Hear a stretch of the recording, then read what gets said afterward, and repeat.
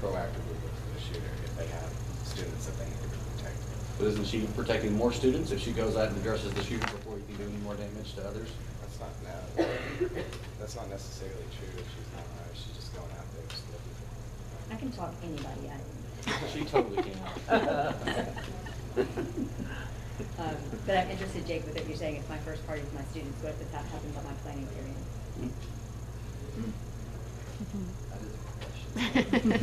As a student, what would you want me to do? I would say just by yourself, protect yourself, honestly. Contact authorities because if he's armed and not hesitating, your own life matters just as much, even if you are a teacher. How long does it take the authorities to get here, Lincoln? I think the response time for like normal EMS and like 911 is around like 10 to 5 minutes. But with the SWAT, I don't know if we have that. If it's Okay, so 5 minutes and Mrs. Eiler's on her planning period and may or may not be able to affect a change in that shooter. Do you think she should still wait? the same thing. I don't think she should proactively be looking for him.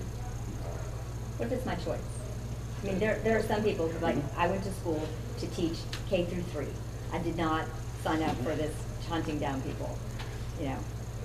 It's yeah, the school shouldn't put that expectation on you, but if you feel like you need to, or you can, and you're capable, you should. One last question.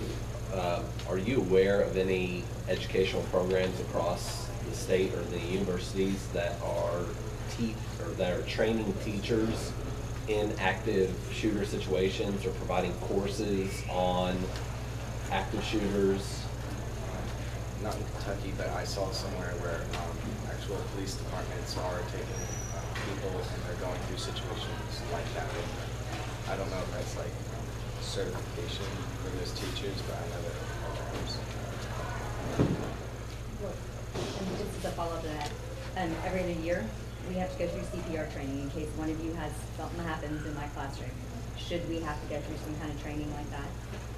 not, yeah.